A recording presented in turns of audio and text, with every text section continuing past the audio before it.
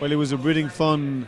It was a 6-year program, and we're just arriving at it was the last year this year, so everything had to be sold through auction. So she was one of those, and yeah, we're very happy with the price. So So what is the story of that mare? You bought her as a yearling, as a brood mare. How does it work?